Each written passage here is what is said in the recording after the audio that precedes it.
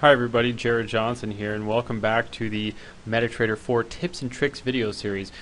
In this section, we're going to talk about how to customize your charts and create a template. It's a pretty simple way of just getting some preset quick settings that you can add to charts to make them look the way that you want them to look. Oftentimes, MetaTrader will look like this when you download it and get it installed.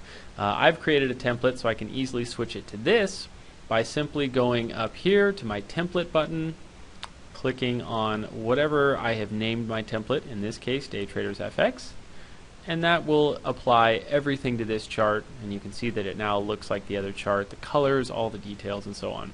That was my template though. If you have a template that you would like to create, there's a couple of different ways of doing this. The most manual way of doing it is simply customizing all the details on the chart thing by thing, turning it to candlesticks from line charts, zooming it in a little bit.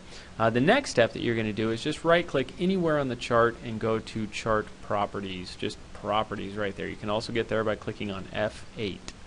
If you click on properties here, I typically, a lot of people like black backgrounds. I like lighter charts because it just feels too sad when it's too dark and I have to look at a dark screen all day.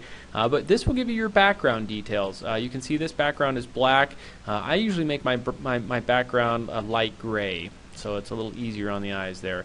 And then when you do that, you can see that your foreground, all of your numbers are going to be white, and that looks kind of crazy. So you usually want to switch your foreground to black, so you can see those numbers again and all of those details.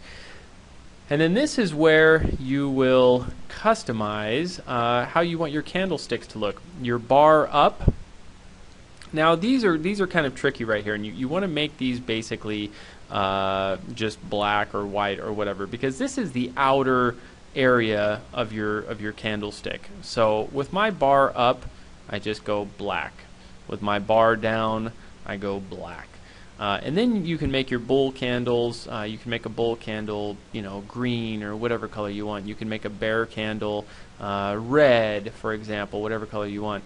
And then you can customize some of the rest of these details. Now, when I go to this chart, you can see it looks a little bit more like the other chart, or it just can give us some different colors and different details. This is not a moving average that I use. I do like moving averages, so I can either right-click on this moving average and delete the indicator, or I can go to properties and I can just change it to something I use. I really like to use the 200 moving average, so I can just switch that to 200 moving average. I can make this line any color I want. Let's say we make it blue. We can adjust the thickness and so on right here. If I click on that, now it looks like a moving average that I use. Now, if I want to save this and use this template on a bunch of other charts without having to go through that whole process, I just go up here to my template button. Again, this is that square drawing on here with some squiggly lines on there. If you put your cursor over it, it'll say template, and it's usually right next to your little clock and some of this stuff. Go to template and click on save template. And I can call this anything I want. I can call it my template, for example. And now when I save that, I can go to another chart that doesn't have that, and I can, this one for example, and I can click on the template button and I can go to my template. And you can see that now that's got the save template. So we've got a couple of templates in here.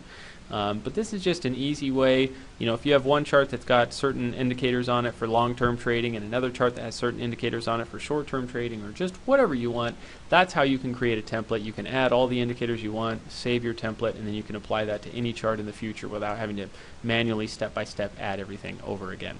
Hopefully that's helpful. Thanks for watching, and best of luck.